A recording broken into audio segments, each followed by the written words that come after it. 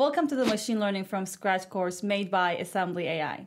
So as you know, normally when you want to use a machine learning algorithm in your projects, you can do this using a library like scikit-learn and with just a couple of lines of code. But it's also important to understand how these algorithms work in the background.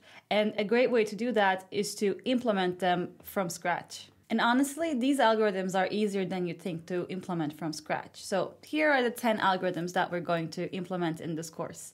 The first 5 will be presented by me, and the second 5 will be presented by Patrick. In the course lessons, we will first go through how these algorithms work in theory quickly, and then jump to implementing them in Python with the help of Numpy in some places. You can find all the code we developed for this course in our GitHub repository. The link will be in the description below. And don't forget that you can reach us through comments if you have any questions. So let's get started.